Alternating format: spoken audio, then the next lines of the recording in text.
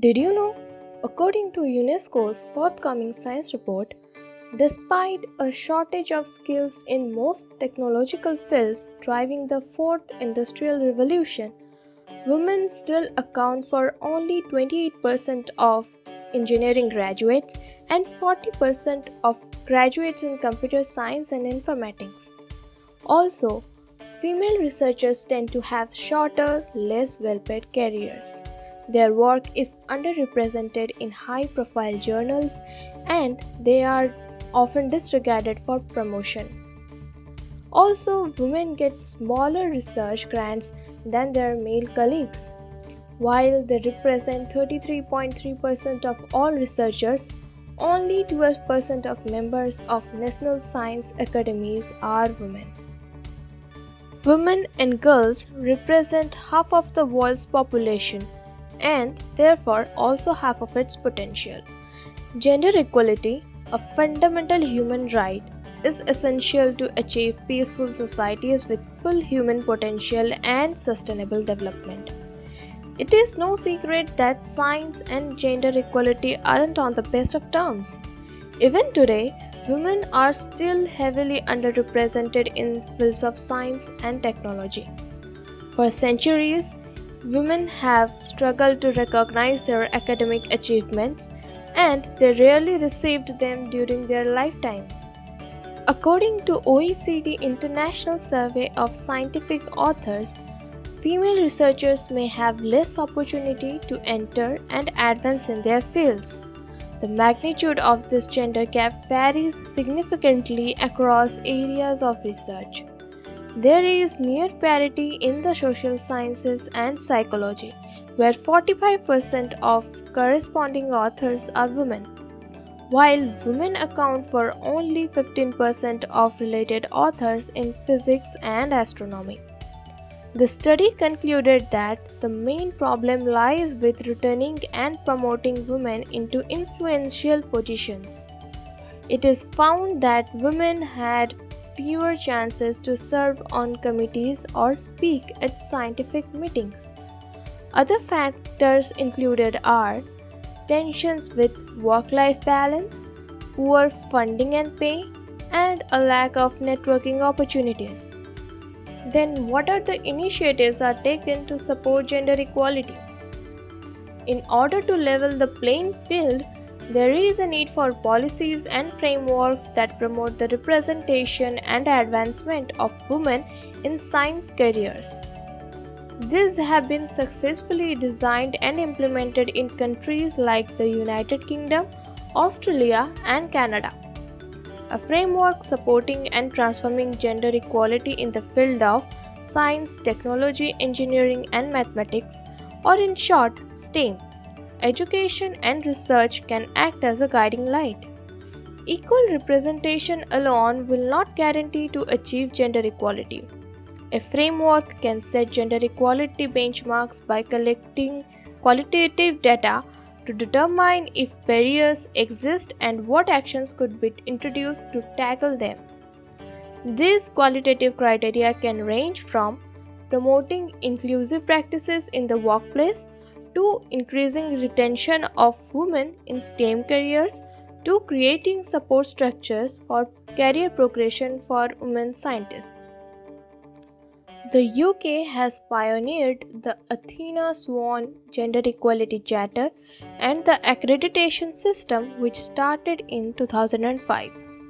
Many countries have joined the Athena Swan Collaborative International Network, including the United States, Australia, Canada, and Ireland, recognizing the framework's evidence-based approach to research involvement and variable effects.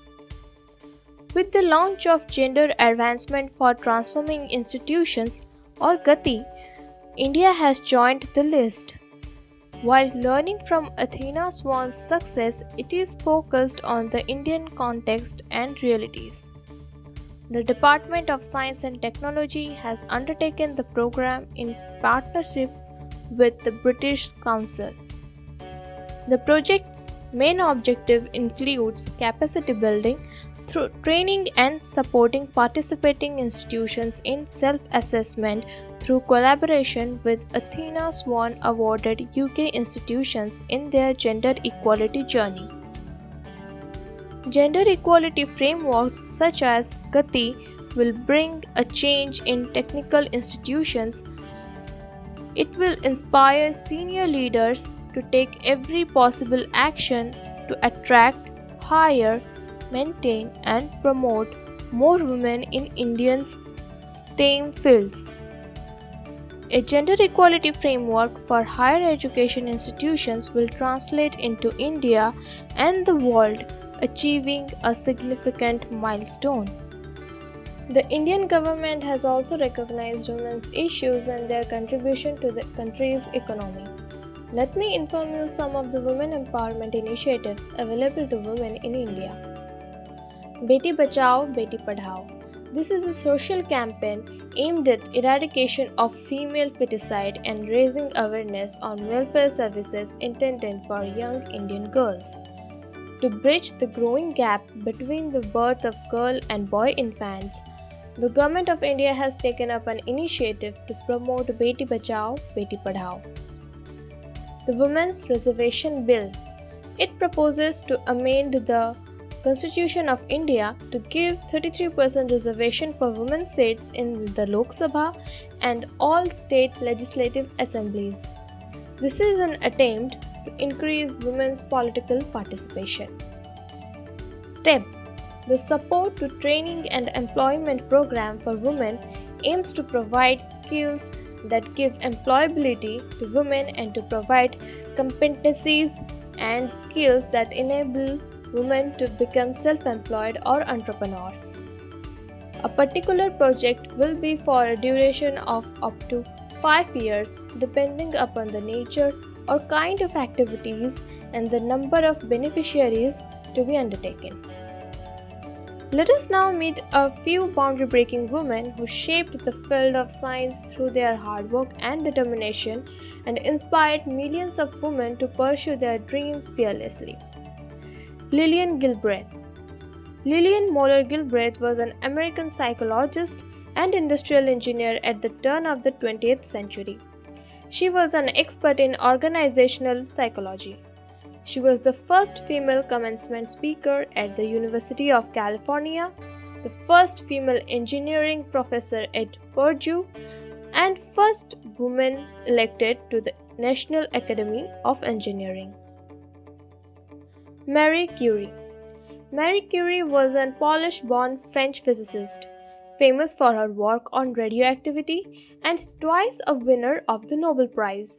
With Henry Becquerel and her husband Pierre Curie, she was awarded the 1903 Nobel Prize for Physics.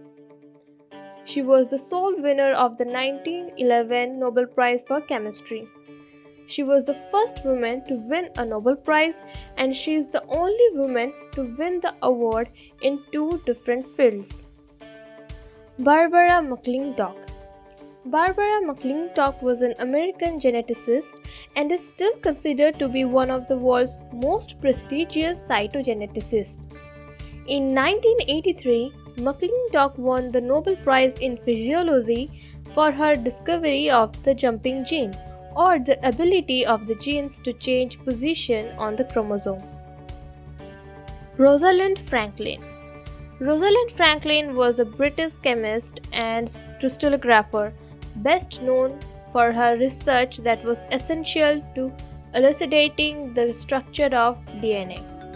During her lifetime, Franklin was not credited for her key role, but years later, she is recognized as providing a pivotal piece of the DNA story.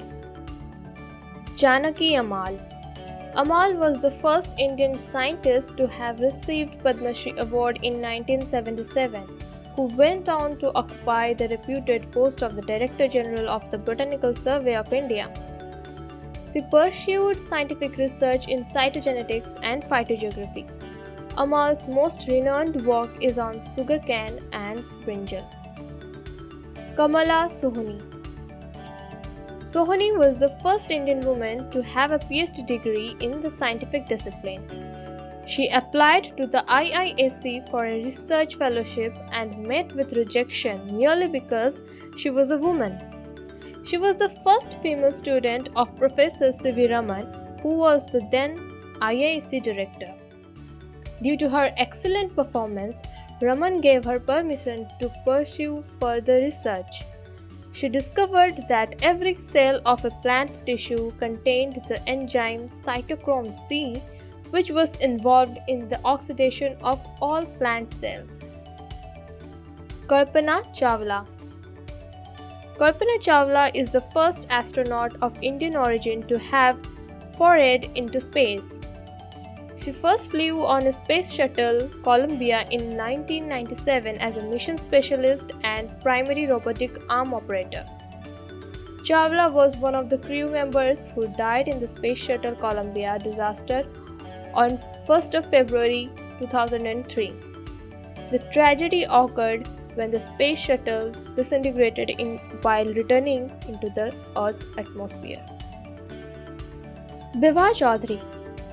Bibha Chaudhary, a physicist from Kolkata who was the first Indian woman to conduct groundbreaking research on cosmic rays and particle physics, particularly extensive air showers, and was honored by the International Astronomical Union when they renamed the star HD 86081 or Bibha. She was also the first female scientist at the Tata Institute of Fundamental Research. Dr. Ritu Karidhal. Also known as the Rocket Woman of India, Dr. Ritu Karidhal is an aerospace engineer at the Indian Space Research Organisation ISRO. She played a vital role in the development of Mangalyaan, which is the Indian Mars orbiter mission. Moreover, she is the mission director of Chandrayaan-2, the country's second exploration mission to the moon. To all those great-hearted women who are working hard every moment to live their dreams and make an identity in the field of science, wish you all a happy International Day of Women and Girls in Science.